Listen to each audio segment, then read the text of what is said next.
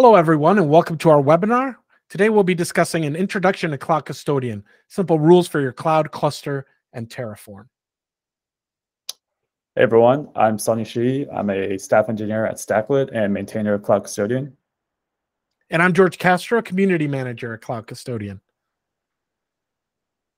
So what exactly is Cloud Custodian?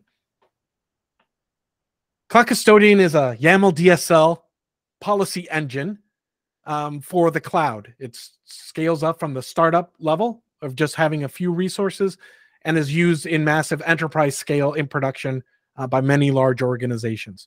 The intent is to drive behavioral change and tighter feedback loops for your developers. But what does that actually mean? So I'll give you like kind of my plain, we can go back one. My plain explanation for it is you write your policies in YAML, and Cloud Custodian is a rules engine that runs in the cloud's control plane and ensures that the policies that you're writing get enforced on your cloud. So a typical example we like to use is make sure that we're not opening a database and leaving it on the internet.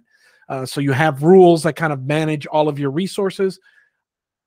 And typically you check these into Git or some kind of version control, and then Cloud Custodian ensures that those policies are enforced on your cloud to make sure that, you know, if you have a policy to make sure that you are not supposed to serve open databases on the internet, then we make sure. So in a lot of ways, the analogy we like to use is a seatbelt to your cloud resources to enable that if you accidentally do a thing manually, that you have automation in place to keep you safe.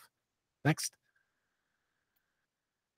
And recently, as cost has been more important for people over the past 18 months, using these policies is also a great way to ensure that you're managing cost in your cloud. So you can use Cloud Custodian, and people are using Cloud Custodian to not just ensure that they're meeting compliance needs, but do you have a bunch of unused DBS snapshots somewhere or resources that might not be tied to a specific account that you were expecting or things like that. So by defining all of these rules, you can manage your entire cloud deployment more smartly, and things that aren't supposed to be there, Cloud Custodian can kind of garbage collect for you. That's where the analogy of the custodian is you define what resources and their limits are supposed to be in a certain place, and custodian kind of enforces that for you. And this is useful in the cost aspect, especially because resources that you are not tracking tend to kind of pile up. So having that garbage collection for a lot of organizations ends up being a significant cost savings by ensuring that what they think is running in their cloud is the actual thing that's running. And of course, compliance. One of the great things about this tool is that you can catch kind of your compliance and rules, and by version controlling them and using them in CI/CD, Cloud Custodian kind of enables a GitOps workflow that allows you to manage all of that stuff in a tight feedback loop because it does do real-time compliance checking of these rules. So if today I were to try to deploy something into one of our resources and it was violating a policy, Custodian, you know, if you set it up that way, can remediate immediately and notify me that, hey, you know, there was a resource that I asked for that isn't getting made because of these reasons. And what we are trying to do, as we alluded to earlier, is kind of drive that behavioral feedback of, you know, okay, so where do I fix this? If I tried to set up a thing that wasn't compliant, where's the actual issue that I need to fix? Does it need to be in my Terraform, or how can I then enable my developers to kind of, instead of running into these guardrails, to kind of allow them to have that self-service in order to help change that organizational behavior to be more compliant. Next. And correctness. You know, it's kind of inefficient to set up a bunch of stuff and then find out that some of it is uncompliant and have to tear back down. That costs time, that goes resources, developer time especially. So that's kind of why the mantra behind a tool like this is to enable that tight feedback loop driven all by your existing automation that you have. And that's what we're going to talk about here today, specifically around Kubernetes clusters and around your Terraform. Yeah, so what does all this look like exactly? You start out with a policy. So first thing you do is specify a name for your policy, and you also have to select a resource. In this case, we're looking at S3 buckets in AWS. Then you can define any number of filters that you want to filter on for those resources. In this case, we're saying we want to find any buckets that have a head bucket and get object actions that allow the account listed here to access it. And then you can specify what actions you want to run. So in this case, we're saying we want to notify the resource owner and also to send a Slack message using a certain policy template. So that way you can send these notifications directly to the people that are violating your policies instead of having to do something like keep a list and then track it down and pass around a CSV or something to your engineering teams. And finally, to do all this, you just run the custodian run commands where you pass in the name of the file and give it an output. And then you'll start to see your policies running. So here's another example policy. So in this case, we're looking for IAM roles that are over provisioned. So you can see that we also support these nots, ands, and ors. So any sort of Boolean expression that you want to have. So we're saying ignore any roles that are named IAM provisioner, and you want to check the permissions to say any roles that have this IAM change password action inside of their the role itself. And again, we want to notify that. So in this case, instead of sending it to the resource owner, we're sending it to the security email distro and copying the cloud team as well.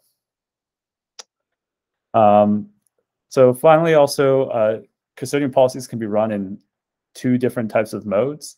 So there's a pull mode where you are querying the cloud itself or the cluster directly. So in this case, every single time you want to check those over-provisioned IAM roles, you're checking everything that's out in the cloud currently. There are also event-based modes, which utilize things like CloudWatch event triggers, CloudTrail, and config on the AWS side, and we have equivalents for that in Azure and GCP. These modes allow you to trigger off of events that happen in your cloud as well as in your cluster. So that way you can be much more reactive as well as do things like remove any non-compliant resources that are net new instead of having to wait for the resource to exist in the cloud for a while and then do some sort of action, because that can lead to things where you can potentially take down live running services, for example.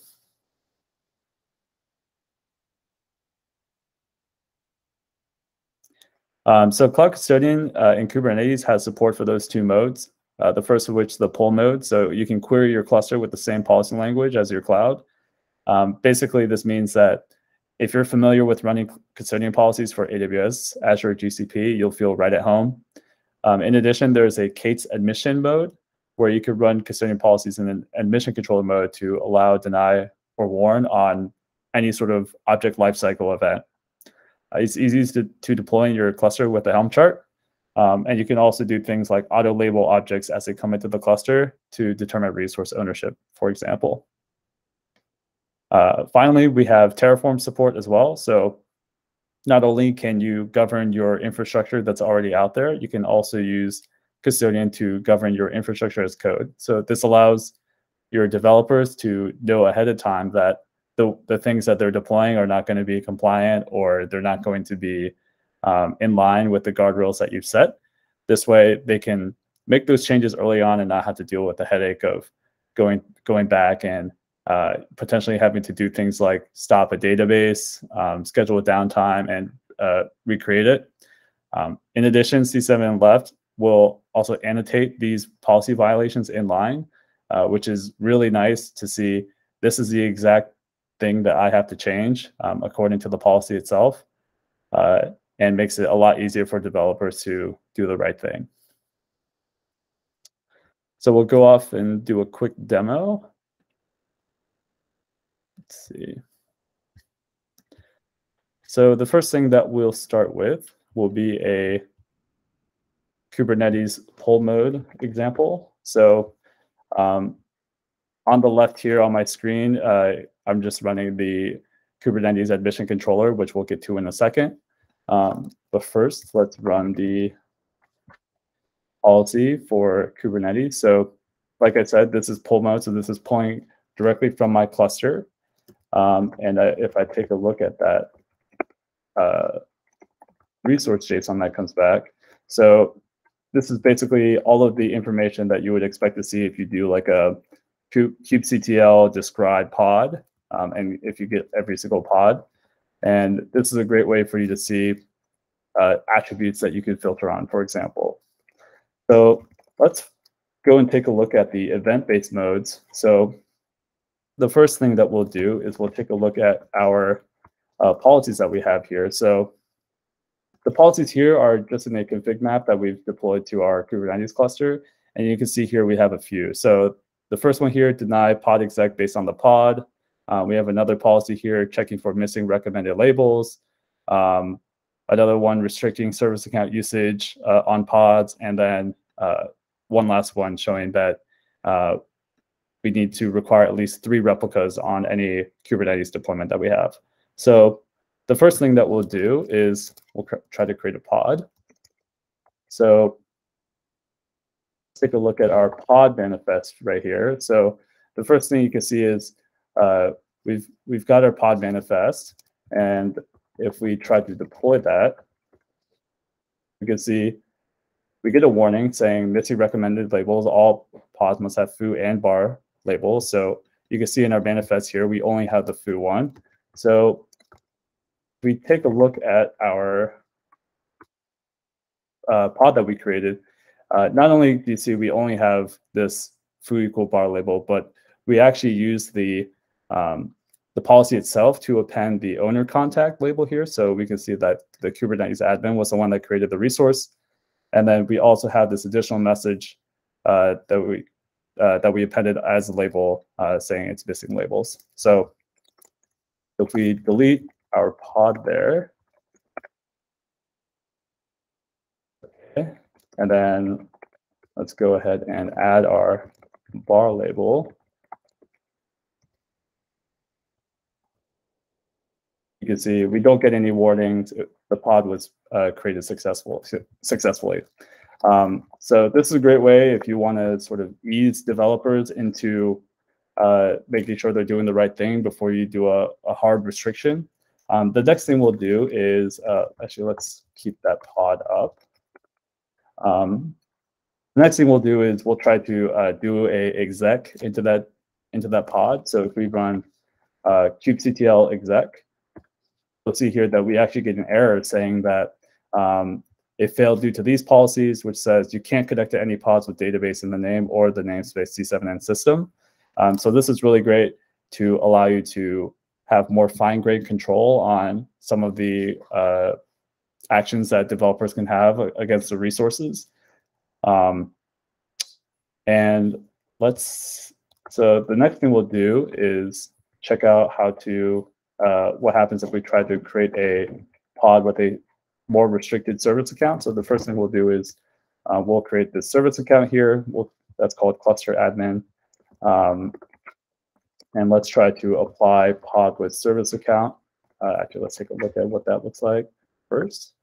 So here, the main thing is that we're using the service account called cluster admin, which I'm sure you can assume has all sorts of permissions that you don't want everybody to use. So if we try to apply that, so we apply pod with service account, you can see here that, again, we get this restriction saying you can't use that service account. Finally, we had that policy there that restricted deployment, saying you have to have at least 3 replicas on your deployment. So if we take a look at our deployment YAML, we see that this one has 3, so this should be able to work just fine. But if we go ahead and drop that down to 2, and we run a kubectl apply deployment.yaml, you can see here a failed admission due to the policy require at least 3 replicas. So just go back in and change that 2 into a 3. You can see that our deployment was able to go through just fine. So again, all the stuff you see on here is basically what you would see in your logs for your deployment when you deploy this on your cluster. Basically, it'll match against only the events that you actually care about from your policies. So the next thing we'll take a look at will be our C7 and left demo. So C7 left is a separate CLI from Custodian. It has one command, so we'll just look at the help here. So there's a C7 left run command. Can you increase the font up one on this one? Sure, yeah. Yeah. So if we go C7 left run help, basically what you do is you can pass in a policy directory, which will be your Custodian policies, as well as a directory for your actual Terraform itself. So if we take a look at the policies, you can see we have a policy here that says all resources should be tagged, and specifically it needs to have this environment tag.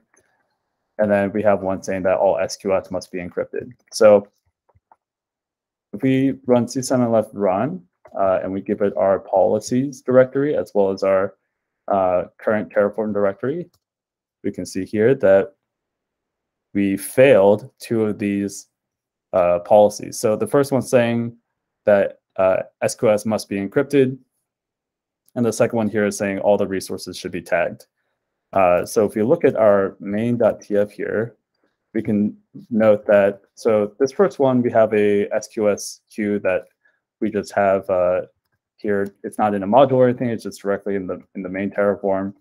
So if we add our tags here, like so, that should fix the first one. And then you can see here in the second one, we're actually using a remote module. So rather than only be able to test the Terraform that you have directly inside of your local Terraform workspace, you'll actually be able to look up the module references as well. So here our problem was that we had manage SSE enabled set to false. So if we set that to true, that should fix it. And if we run C7 left again, you can see that we have passed all of our policy checks. And you can also look at the summary based on the resources as well. So in this case, we have some IAM documents and those pass as well as our SQS queues. So those are the demos. And I'll go back to the slides here. And that's basically a tour of Custodian on a cluster and in infrastructure as code. If you're interested in this, you'll find us at KubeCon and Cloud Native Con in Europe, in Amsterdam, coming up. And we don't have any information now, but hoping to also have a maintainer session as well. If you're interested in contributing and checking out all the cool stuff that an open source project has to offer. And with that, Sunny, thank you very much. And thanks everyone for listening. And feel free to join us, cloudcustodian.io. Thank you. Thanks, everyone.